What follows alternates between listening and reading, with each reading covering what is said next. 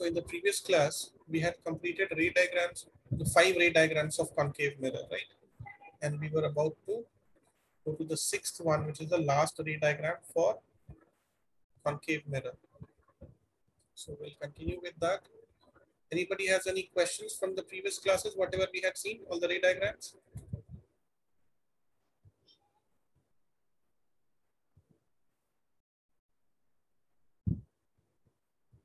Okay, so we'll continue then. So in this 6th ray diagram, do you remember where the object will be?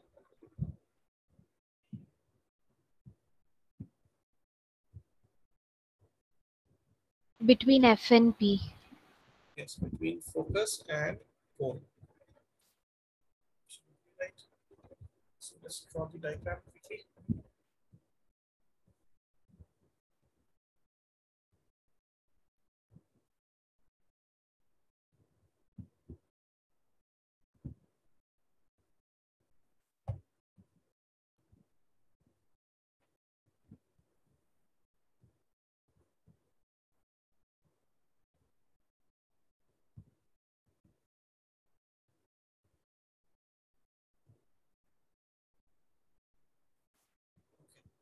So my pole is going to be here. This is my aperture Mn. This diagram also I'm going to do a little bit of cheating. I will draw the object first. This is my object AB.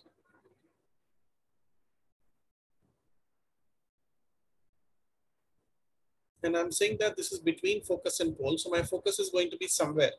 So let's see. See the NCERT book.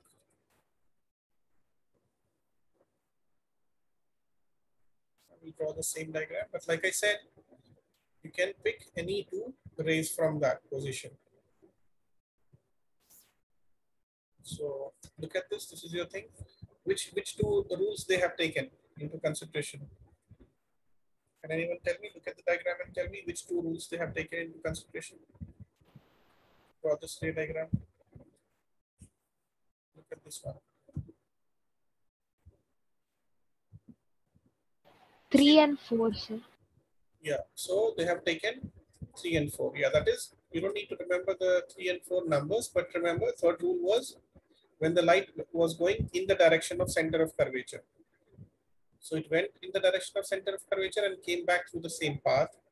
So of course, light will go this way. Actually, the reflected light is going this way. Let's do that.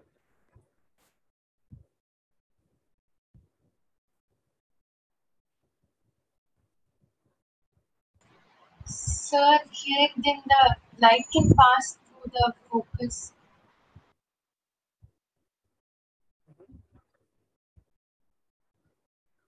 It can pass through the focus.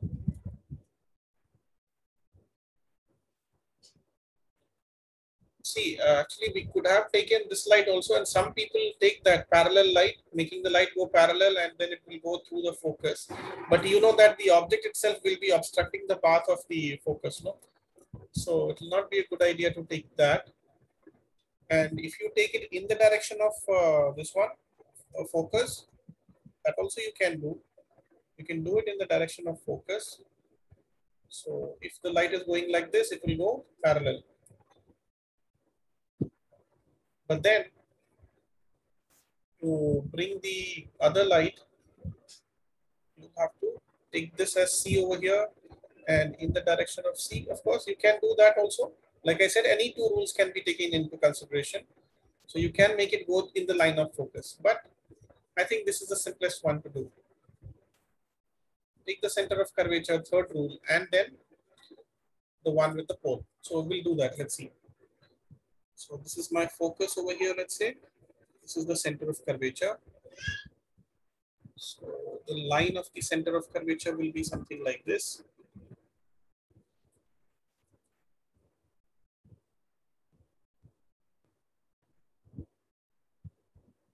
Okay, so the light ray starts from the A, it goes in the line of the center of curvature. It's going this way. But because it is in the line of center of curvature, it will get reflected back through the same path and it will come back something like this. So this is the direction it is going in right now, the reflected light. Now another piece of this ray of light, what can I do?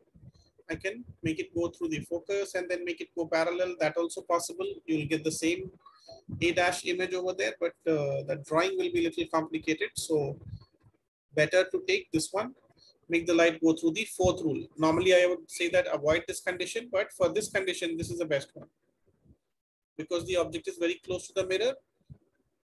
So take this one and then this is the reflected ray going backwards. Now, tell me, do you think these light rays which are reflected, do they ever meet this side? They are not even parallel. They're diverging away, right? They're diverging away. So if some line is diverging away, that means they were not going to meet this side.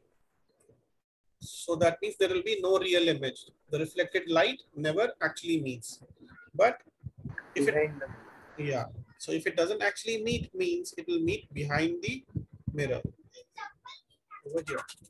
So if you extend this and this reflected ray, it will appear that both these lights are coming from this point over here. That point you can call it as the image of A, which is A dash. And we have learned from our experience that image of B will always be on the principal axis. So we can just draw the image something like this. This is your A dash and B dash. Of course, the principal axis is a straight line. So you will draw that using a scale. Now let's talk about the nature of the image. So what is the position? What is the size? And what is the nature?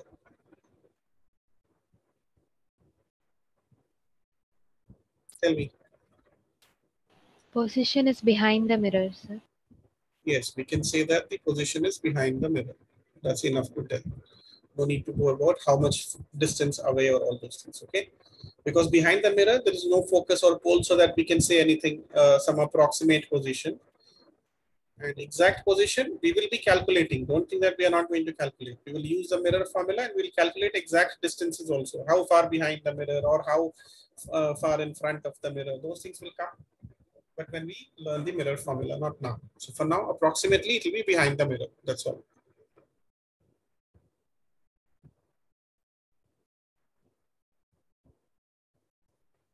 Okay. What else? Enlarged. Yes, the size of the mirror is enlarged. And the nature? Virtual. Virtual and erect. Yes, virtual because the light rays which were reflected, they never actually meet. So this is a virtual image, just like a plane mirror. Plane mirror also makes virtual images.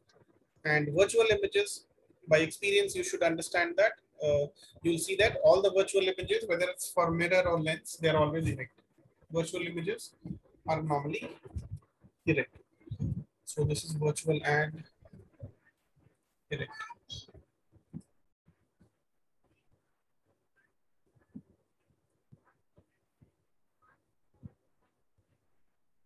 Okay, so with this, all the 6 ray diagrams related to concave mirrors we have finished.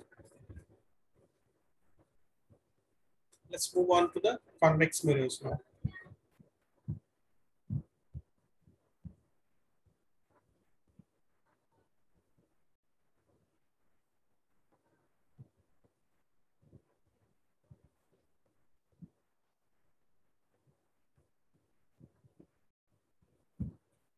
So for the convex mirror, first position where the object could be, where is that?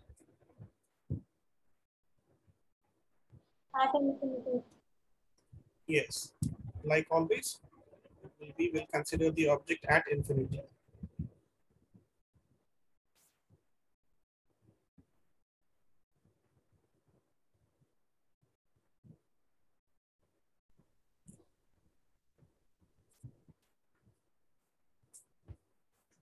And what does the mirror look like? Something like this side.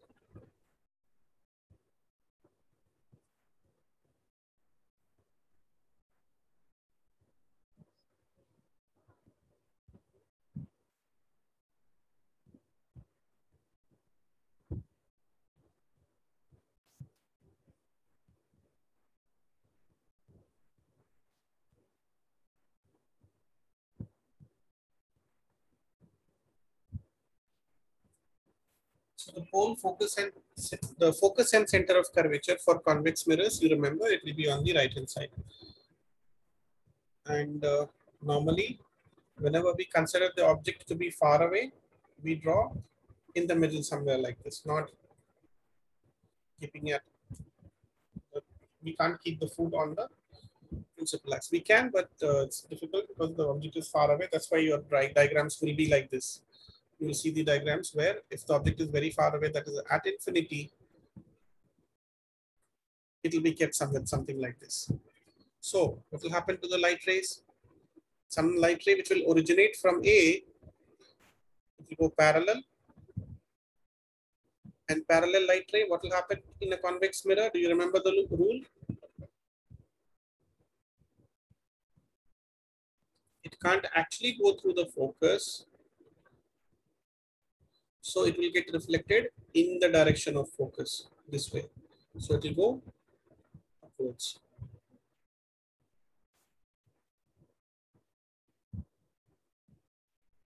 So here also light will go, but since it is pole, at pole it gets reflected back through the same path. And from B, what happens?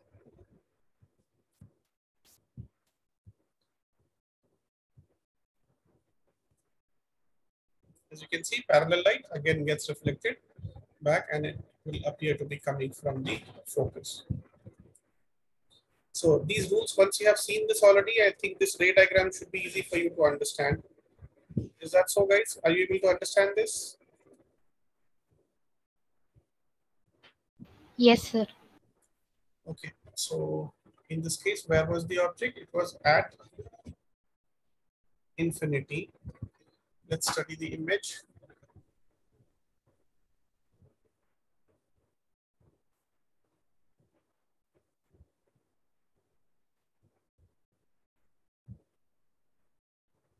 What's the position? Where do you think the object image is formed? Will this reflected At light? focus. Yes.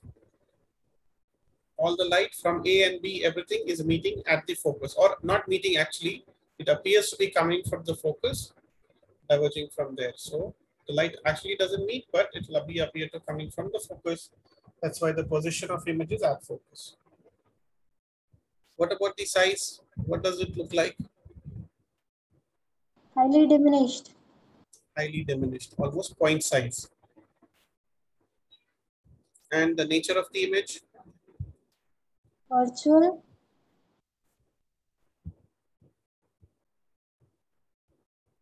We can say at the focus.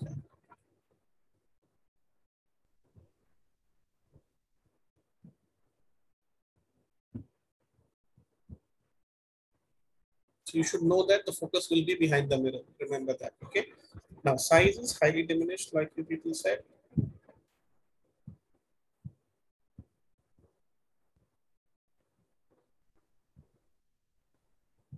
can also call it as point size object, image. And the nature is, see this, it may not be visible like this over here because A and B both are at the same, it's a point size object. So in the diagram, it will not be clear, but you should know that convex mirrors always makes virtual and erect images, always, no matter where you keep the object. The image will always be virtual and erect. And this is a very important point to remember. So in your exams, you might get a question where they will say there is a mirror which always gives erect images. That means which mirror they are talking about? A mirror which always gives erect images, or a mirror which always gives virtual images. Anything? Convex mirror. Convex, sir. Yeah, so you should be able to identify that as a hint to identify that it is a convex mirror. Most of the times they will not very nicely tell you that you have been given a convex mirror or you have been given a concave mirror. They will not tell you. They'll give you some hint like that. Always gives a virtual image or always gives erect or sometimes gives virtual or erect. So if it is a mirror which sometimes gives real images and sometimes gives virtual, then it will be a concave mirror.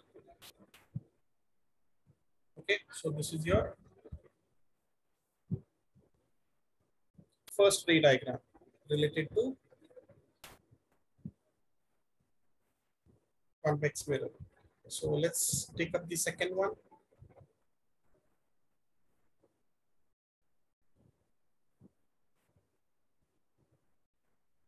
In this case, where will the object be?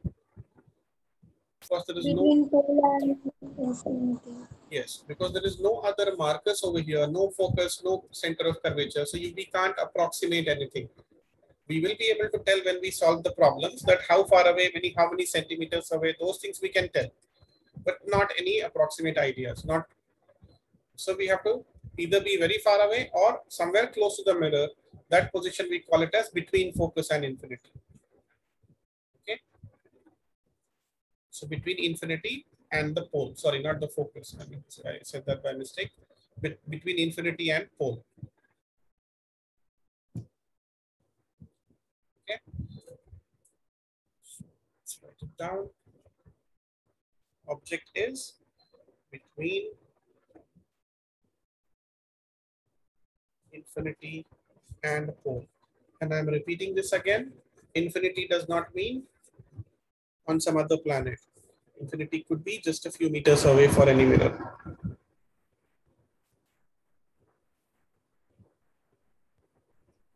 Okay.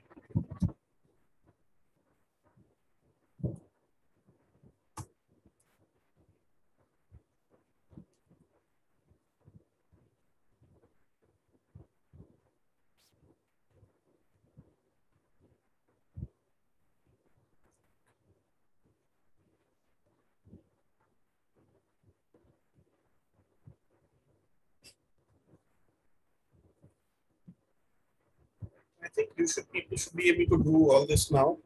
Should be comfortable enough with this. Focus, center of curvature. And this time object is close enough, so we will put it on the principal axis like this. So let's say A is the head of the object and B is the foot. What we'll do with the light rays, we'll throw the light ray parallel, and again, can't go through the focus, but it will get diverged away, reflected away in the direction of focus. What should I do next? What is the other light ray should I use to find the image of A? One, I went parallel, coming from focus. The other one, we can take it in the direction of center of curvature. So take your scale and put it between center of curvature and A. Draw your line like this. So light ray which is going like this in the direction of center of curvature. What will happen to the light? It will get reflected back through the same path. Okay. Do you people understand this? Yes, sir. Yes, sir. All right. So where is it that it appears to be meeting? At this place. So this is where your image will be virtually formed. A dash is here. So from this position, you can just drop the image and it will be called B dash at this place. A dash, B dash is your image over here. You can see that. Okay. And light ray from the base that will go to the pole and get reflected back through the same path. So that also put an arrow for that. Like this. Going in the direction of pole, coming back from the pole after reflection. All right. Image. Position. What is the position, guys? Between pole and focus. Yes. So I think people are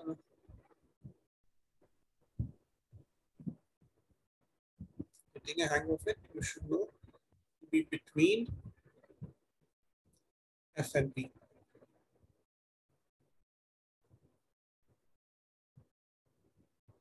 Size? What about the size?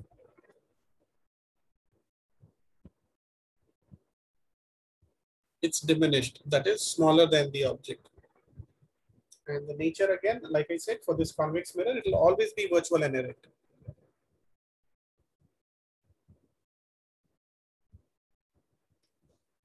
Okay, so we have, so everyone is okay with this? Quickly confirm, give me yes or no. Yes, sir. Yes, sir. Yes, sir. Right. Yes, sir.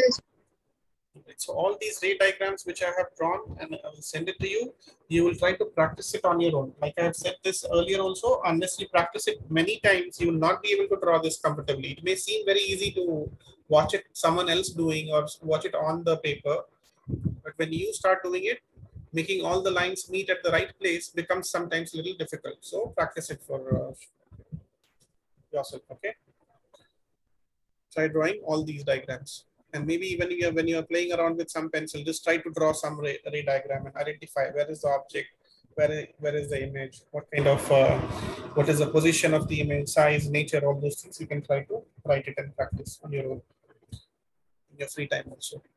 All right, so we are done with the ray diagrams, very important part of this thing. But now the interesting thing will start. Okay, now we will actually start solving problems. We will see the sign convention, and right after that we'll get to the mirror formula, which is this one. This is the formula which will help us to actually figure out how far my object is, how many meters or centimeters apart, and where the image will exactly be. Until now we were only talking approximately, somewhere between focus and pole or somewhere behind the mirror. But now once you learn this formula, you will be very comfortably, easily be able to find out if I keep my object 35 centimeter away, where my image will be exactly. You'll be able to find that out if you know the focal length of that. Okay, so we'll see all that questions. So not today, of course, we will see the sign convention hopefully. But before we go into that, let's just talk a little bit about uses of all these things.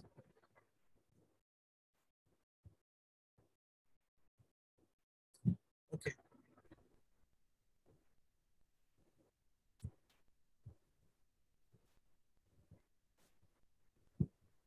Uses of concave mirrors and uses of convex mirrors. Both we will see one by one.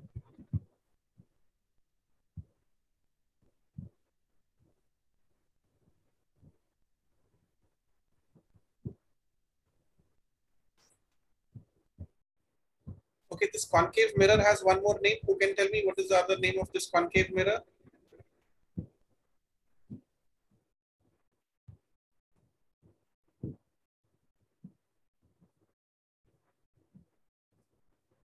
Have I said this? Concave mirror is also known as converging mirror.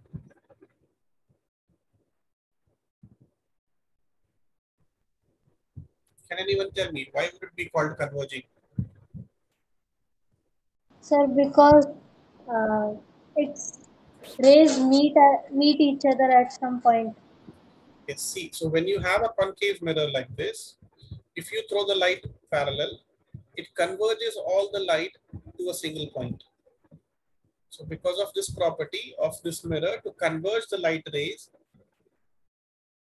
it's called a converging mirror. Okay. So if so much light is coming parallel and you have the ability to converge at one place, what can you think? Can you think of any use of this concave mirror? Where would you like to use it?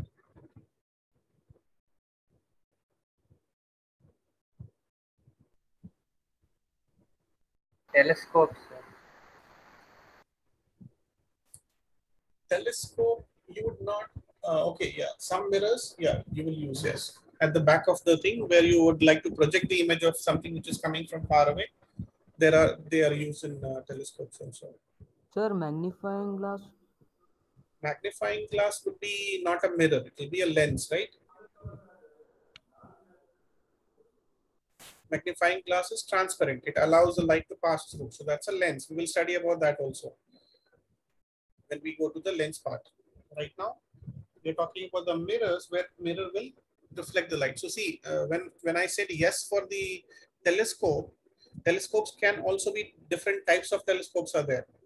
So the normal telescope which you see, which will be something like this, I don't know, it's difficult to draw over here. Like it will have some lens over here and some lens over here, two lenses. The astronomical telescope, which is very cheap and common to find out, that telescope does not use a mirror. Okay, there is no mirror in that telescope. It just it has two lenses, and using those lenses, when you look at something, you'll see inverted image. You'll, if you have seen, have you ever anyone seen this kind of telescope?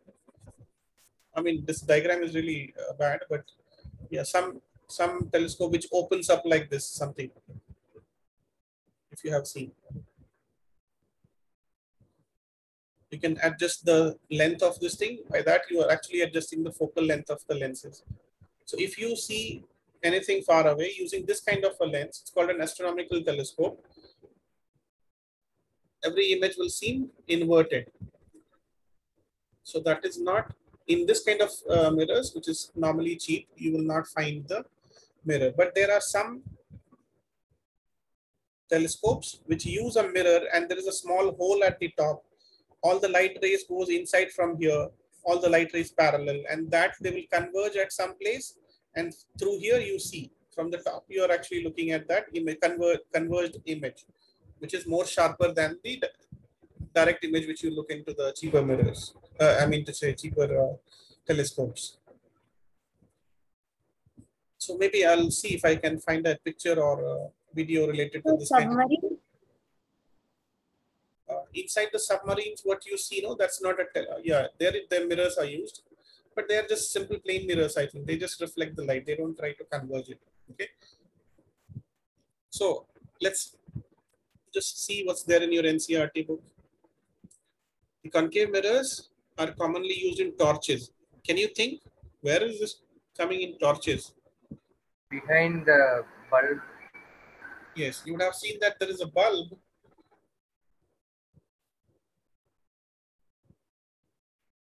And behind that, there is a shiny surface.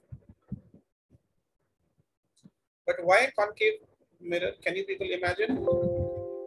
So that that beam of light is focused towards one point. In fact, it is opposite. See this. So,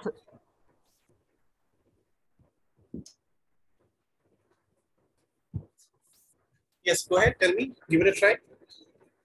so that the light can spread.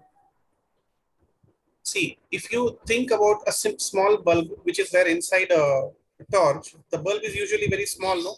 If you have you ever tried to remove that shiny surface and just try to glow this bulb? Yes, sir. So I used to do that experiment when I was a kid. So if you have tried that, you will notice that the light will be very dim. It will spread out everywhere. In all sort of direction, light will be going. So it will be very dim light. It will not have that much brightness. So once you put that shiny surface behind this, what it does actually, it is arranged in such a way that this light is actually at the focus of this mirror. This light is at the focus of the mirror. So all the light which is coming from here, everything is getting reflected parallel. So it actually makes all the light go parallel in one direction. That is what concentrates all the light and makes it more brighter also, and you are able to point the light in one particular position. Otherwise, the light will be going in all sort of direction, right? Are you people able to understand the logic behind this? Yes, sir. Yes, sir. Okay. A similar logic is used in the headlight of the car also. Car or a scooter or a bike, whatever you have. Similar logic is used there also. If you just glow the simple bulb, it will be very dim. But when you put it at the focus of the thing and then you put some shiny surface behind it, you will see that all the light, whatever comes out of it, will get converted. It will go into one single direction parallel. You'll actually, you're focusing the light in one straight direction. So it's in the torches, in the headlights of cars, those things, this is where it is used. Searchlight, same idea, vehicle headlights, to get powerful parallel beams of light. So it makes sense right now? So these three scenarios which you see, torches, searchlight, and vehicle headlights, they are because of the same thing, which logic which I explained you just now. What do? All the light from there, which wherever it is going, they're all thrown away parallel. So anyway, straight lines also they're going, but whichever things were going backwards or somewhere else, they're also thrown away parallel to the. So we're able to focus the image.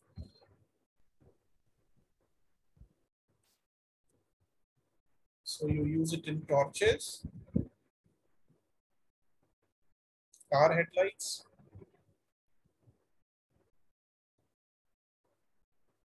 or searchlights.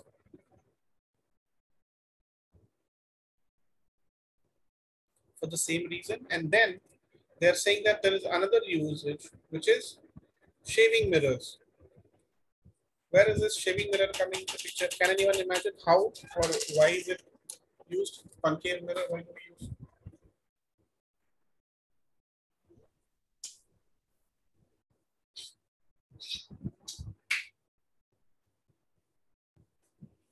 Can we use a convex mirror for shaving mirror?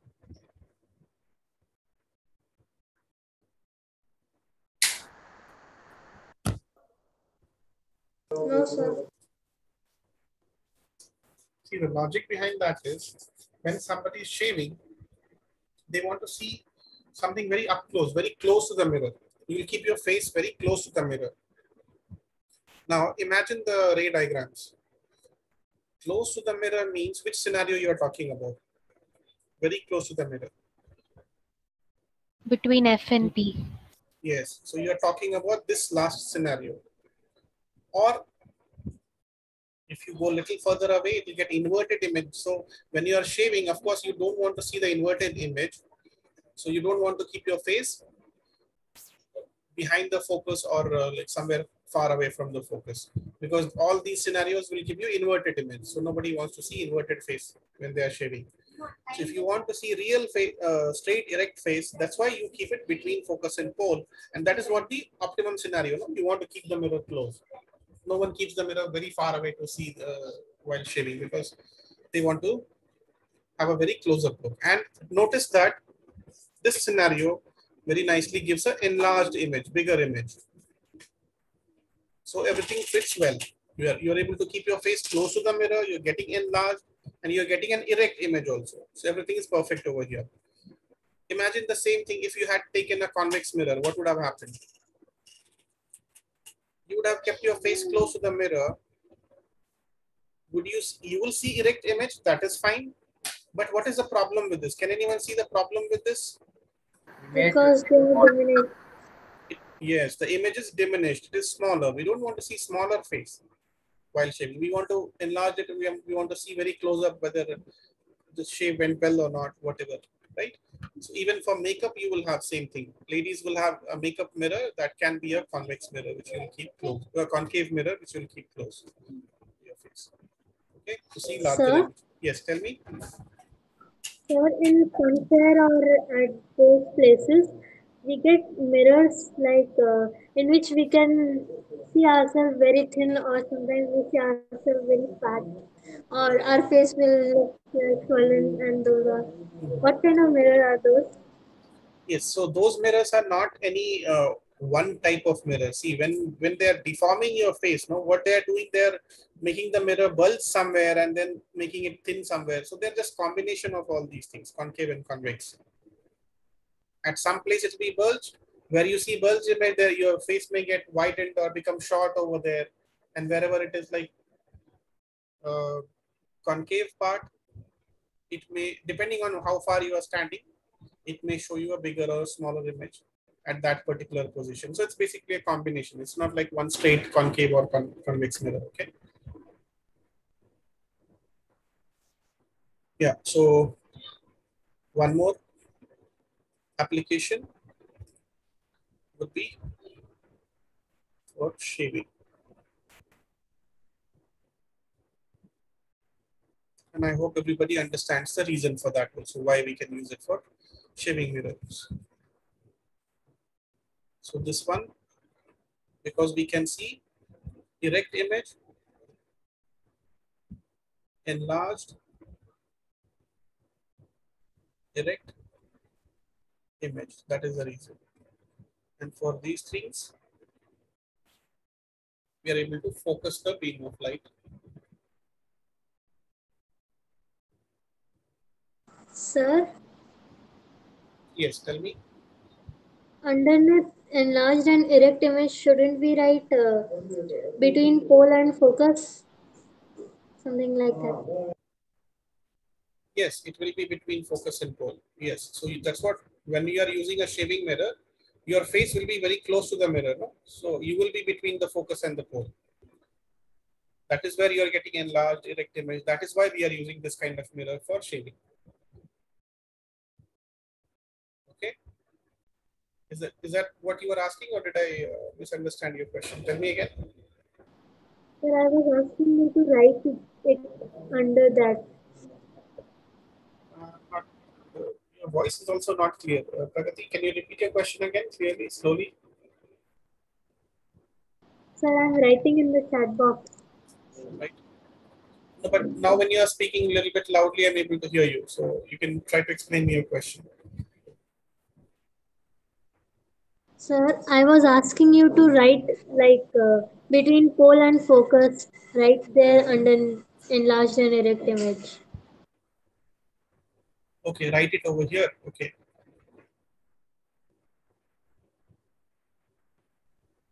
You want me to write it over here? That's what you're saying? So because that's the main point for the shaving mirror, no? See, when we are when you consider that that is the main point, what does it mean? When we are talking about this mirror with the perspective of usage, no? We are using it for seeing our face. So the person who's seeing it doesn't care whether it is between focus and pole, but of course it will be close to the mirror. That's what it will lie between focus and pole. So yeah, so you can, let me write it.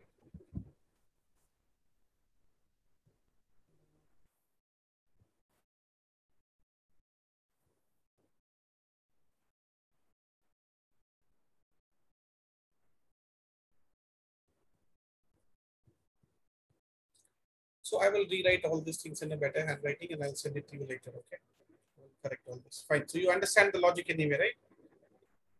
Concave mirror. Why convex cannot be used? Convex cannot be used because it gives a diminished image. We don't want diminished image for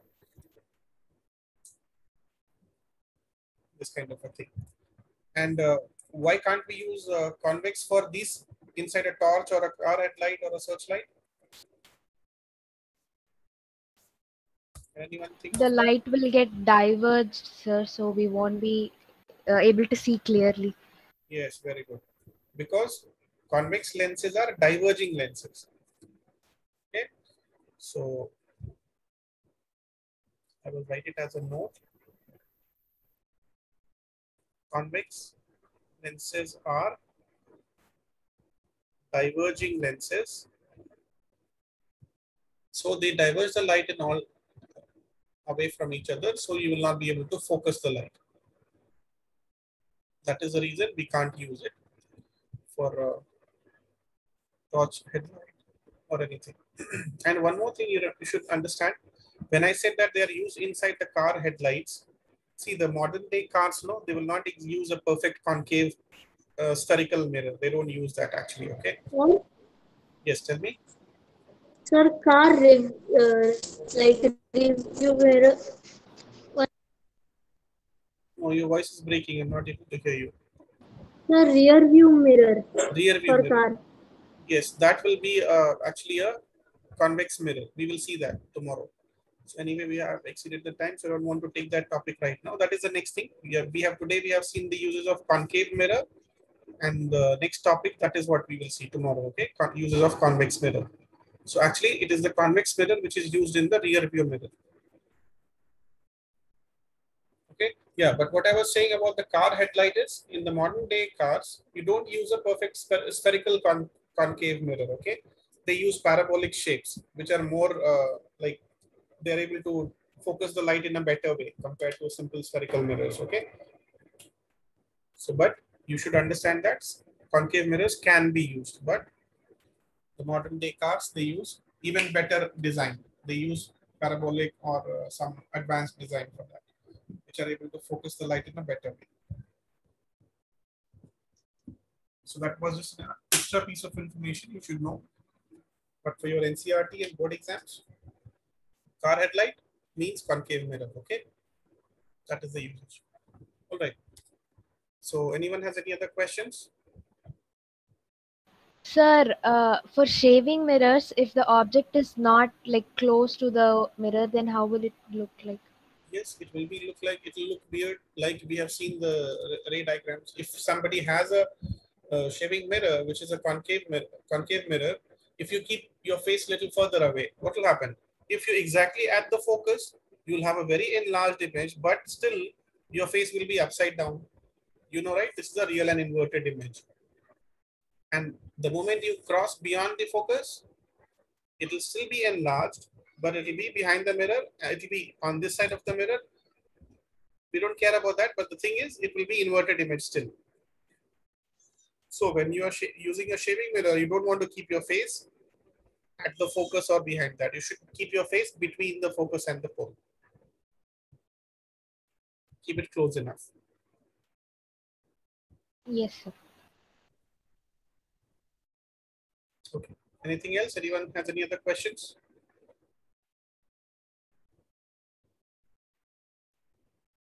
All right then. That's it for today, guys. I'll see you tomorrow. Thank you, sir. Bye. Thank you, sir. Thank you, sir. Thank you, sir. See you guys. Bye-bye.